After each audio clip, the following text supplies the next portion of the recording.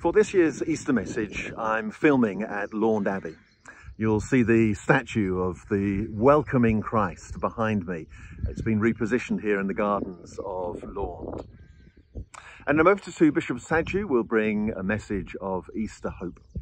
But first of all, I wanted to say a huge thank you to everyone who has welcomed me in the name of the welcoming Christ as I've journeyed round the diocese on my Lent pilgrimage. It's been an extraordinary experience as I visited nearly 90 churches across the county and the city, and as people have shown me extraordinarily hospitality. Everywhere I've been warmly welcomed, and people have been only too eager to tell me the story of their church, both in terms of the history of the building and the area, but also in terms of what God is doing among them today.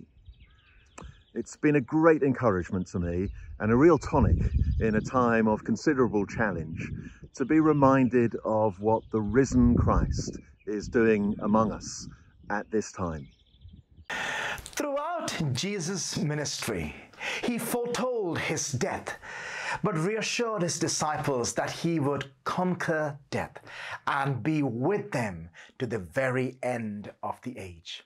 So it's fascinating to me that none of Jesus' male disciples visit the tomb that Sunday, seeking the risen Lord Jesus. The women who go to anoint the body certainly don't expect to meet the risen Lord Jesus.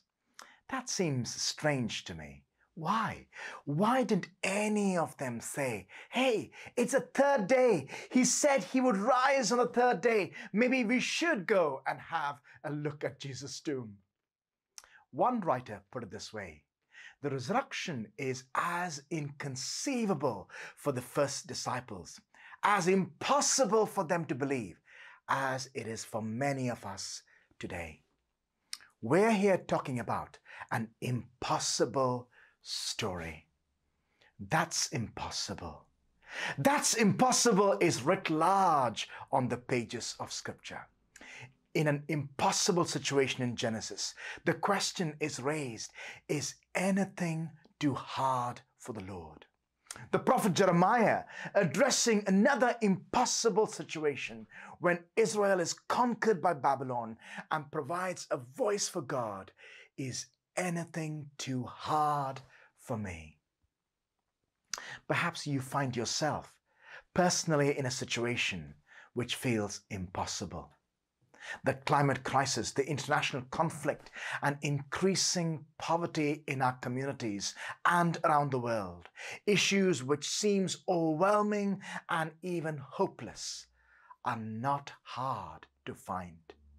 Indeed, we as bishops have found ourselves in situations which have felt impossible over the past year. Situations where we've needed God's strength and wisdom and the prayers and counsel of others. So we found comfort in the resurrection story and how Jesus finds two disciples walking to Emmaus, disciples who think the game is up, disciples who feel close to giving up, and walks alongside them. In their despair, he reveals himself in a new way, in the breaking of bread and companionship on the road.